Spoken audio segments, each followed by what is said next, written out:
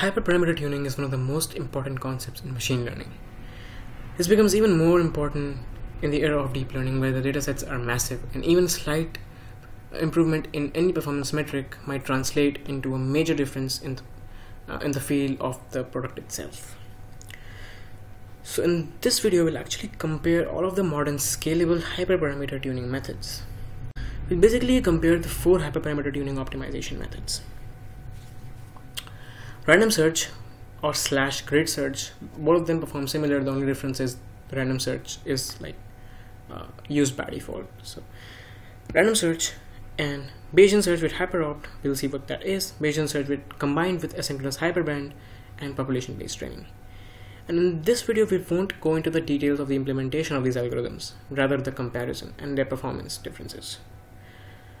So we will see we will see a basic overview of these algorithms and how they do what they do, but we won't get into nitty-gritty details. So first of all, the experiment. We'll run a simple DC GAN on MNIST dataset to optimize the model for maximizing the Inception score. So I assume that you know the basics of deep learning and the basics of GANs, right?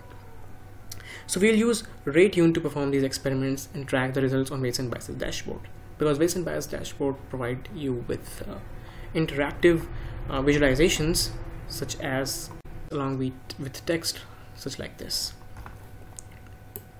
Okay, so let's get started.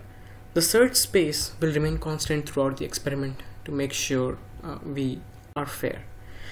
So we'll search across the learning rates for the generator, discriminator, and a beta 1 for Adam optimizer. So let's get right into this experiment. Now first of all, I'm sorry if my voice sounds a bit tinny and there is a background noise, because I'm not using the mic that I used to record my previous videos on. So I'm just using my laptop mic, right? That's the difference. Okay, anyway, let's get started. Random search. So to perform random search using Tune, again the link to this report, the dashboard, as well as the entire code used to reproduce this experiment is in the description. I won't go into the details of each and every part of the code, because that's basically a simple DC GAN. But what I will have is code snippets for performing these optimizations. So to perform random search using RayTune, you just run tune.run, pass the training function, the resources per trial, number of samples, and the config. The config is basically the search space and extra things that you want to add in there, right? So let's look at the results. First of all, some models did optimize. So which basically means, again, we don't know how well they optimized because there is no baseline. This will act as a baseline. So, but some of them, let's assume that the ones that touched the peak, they did optimize. So the tuner got lucky and randomly chose good parameters. But some of the Inception score graph for some experiments remained totally flat, which means that they did not optimize. The hyperparameter value was very bad. So when using random search, you might end up reaching the optimal value, but you end up wasting a lot of resource, and that is the takeaway, right? So again, let's think if this experiment took, let's say, an hour each to run each experiment. A GPU time on a GPU machine is really expensive on the cloud, right? So you might have wasted a few dollars on running runs that don't even move from being flat. So yeah, this is our takeaway. And again, here are some generated examples. So these are arranged in ascending order of the Inception score. So some models did optimize well, as you can see, but as you move down, you'll see some of them remain flat. There is no output. So let's move on to Bayesian search. And the basic idea behind Bayesian search is not to be completely random in your choice of hyperparameters, but instead use the information from prior runs to choose the hyperparameters for the next run, right? So the thing is, let's say if you have a run and that performs really well, just use that information to choose the hyperparameter values close to the runs that performed well, and then far away from the runs that did not perform well. And this is the basic idea behind any Bayesian thinking process, right? You use the prior information. So hyperopt is a library that implements this, and that is the standard library used for performing Bayesian testing. So we'll use that. So there are 3 steps. First, you specify the search space in hyperopt. So that is how you do it. It's the same thing. And then specify the hyperopt search algorithm and pass the space, metric, and the mode. And again, we are using concurrency limiter, and we'll set the max number of experiments to 2. Now max number of experiments are basically the concurrent experiments. So what Bayesian search does is it runs, let's say, given number of experiments here, in this case max concurrent is set to 2, so it will run those many experiments and then use the information from these runs to run the next runs, right? So let's say if this number was really high, 5 or 6, it will run 5 or 6 experiments without using the information of any other runs. So this will become almost similar to random search, right? So if this value is too high, you won't get any benefits of using Bayesian search. So set that to 2, or if the number of experiments is really high, in this case this is only 10, so I've chosen 2, but it was like 20, you could have chosen 4 or 5. Anyway, this is how you do it, and then let's look at the results. So the results are different from the previous experiment because the number of flat runs is just 1. There are improvements. So this implies that the search algorithm chose hyperparameter values based on the previous runs, right? On average, this performed better, but the resource wastage can be avoided if the bad runs are terminated quickly, right? So we know at this point that these runs are not going to optimize the runs right here. So what if we terminated those runs right here, or maybe earlier, right? And just proceed with these runs. So the experiment would have gotten over really quickly as compared to this experiment, right? So this is the idea behind asynchronous hyperband, right? So the idea is to eliminate or terminate the runs that don't perform well. Now this makes sense to combine this method with Bayesian search to see if we can further reduce the wastage. So Bayesian search says that use the prior information, and asynchronous hyperband says that even if using prior information doesn't work, then terminate the runs. Let's see the results, and this is quite drastic. So only 2 runs out of 20, we chose 20 runs here, right? The number of runs is 20 in this case, but still only 2 of them reach the desired number of epochs, or maximum number of epochs, right? So which means all the other runs were terminated right here very quickly. So this means that by terminating bad runs early on in the training process, we not only speed up the training job but also save a lot of compute resources, right? So up until now, this was considered like the best practice maybe, but then again, before moving to population-based training, let me just show you what these visualizations are. So this is parallel coordinates chart that you get from Bayesian biases. So it will show you how the value of one hyperparameter affects the final Inception score on any objective score, and here is the parameter importance, which shows the importance of a hyperparameter with respect to one score and its correlation as well. In this case, we are using Inception score. So with that said, let's just get into population-based training, which is the state of the art, right? Again, this was developed by Google DeepMind. The research paper came out, I guess, late last year in December, but yeah, I'm not sure, but somewhere around that time. So in layman terms, what this algorithm does is it runs the optimization process for some time steps or iterations, let's say t iterations. But after every t iteration, it compares the runs and copies the weights of good performing runs to bad performing runs, and then changes the hyperparameter of the bad performing runs to be very close to the good performing runs. So let's consider this example. So let's say there are 3 runs, right, executing in parallel, right? Of course, this diagram does not exactly mean that, but yeah, we'll use that. So after every t steps or t iterations, it will stop, in this case 5.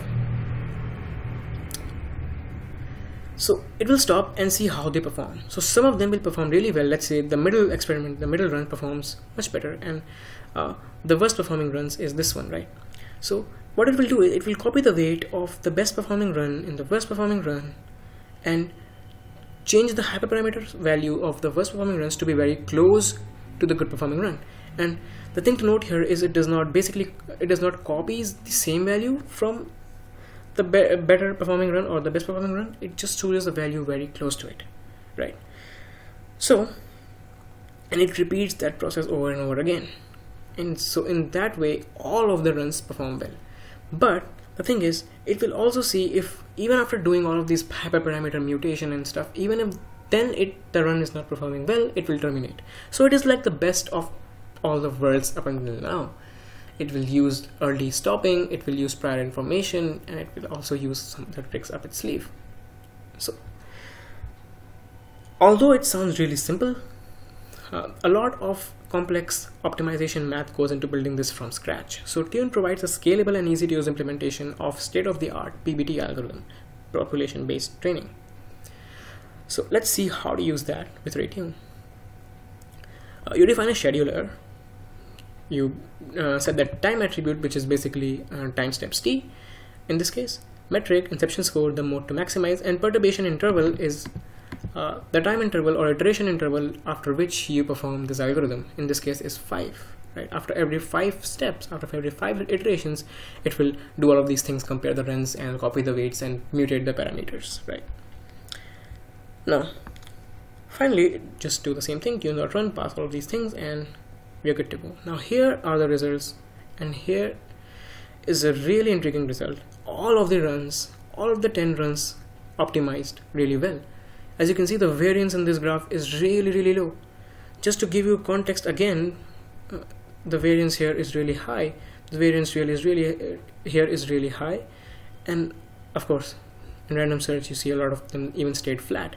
So PBT manages to optimize all of these runs.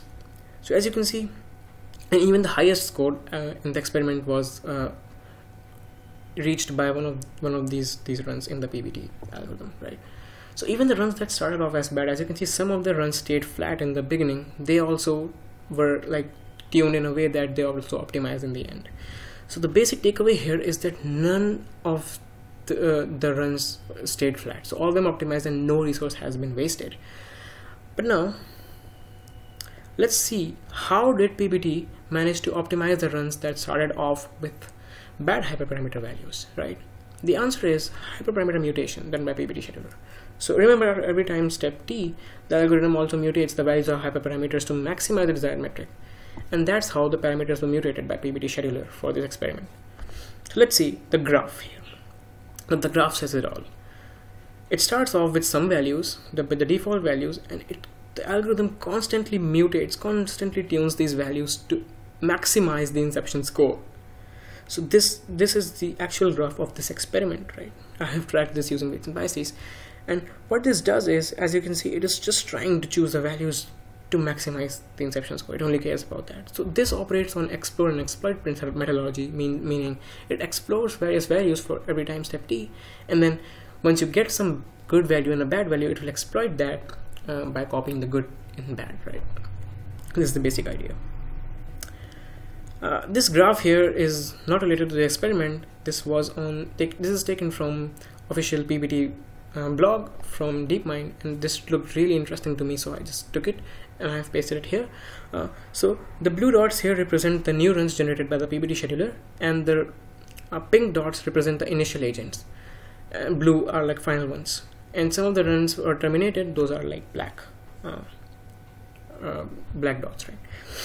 Okay. Now let's try to make things more difficult for PBT scheduler. We will reduce the number of runs to 5 in order to make things more difficult, right? Let's see how this performs in under restricted circumstances, and as you can see here, this is the result. Even with reduced number of runs, it just manages to optimize each and every single one of these runs. And again, one of the things is that I missed right here is that it also terminates the bad performing runs. So you start off with all of these runs, all the 10 runs, but as you reach the end, the runs are reduced, some are terminated, and finally you will only have 1 or 2 runs. And the same happens here with the reduced number of runs. It starts with 5 and it just keeps on tuning itself and finally reaches there's only 1 run, right? So now let's compare the average inception score. So we have averaged out these inception scores. So random search is the 10 runs, Bayesian search also has 10 runs, with hyperopt asynchronous hyperband has 20 runs, PBT scheduler has 10 runs, and PBT scheduler with 5 runs. Let's compare them, right? So as you can see, there is a major difference in both PBT algorithms. So both of them are performing similar, but the other algorithms are not performing so well. So yeah, this is the major takeaway from this experiment. So yeah, PBT is really state of the art at this point. But again, the thing is, it uses a lot of computations. So if you're using simple experiment like this one, this is like, it is not supposed to be used in this experiment, right? I've just used this for demonstration purpose because it takes up a lot of CPU time. So you have to use this in environments where the GPU time really matters, and that is the major portion of the experiment, not the CPU time. But yeah, this proves the point that about the performance of PBT algorithm. The link to this report, the dashboard, as well as the entire code to reproduce this is in description. And of course, this is the end of this video, so don't forget to like and subscribe if you like this video, and a lot more content like this and related to other things such as building projects and deploying them is coming soon. So yeah, stay tuned for them, and see you next time.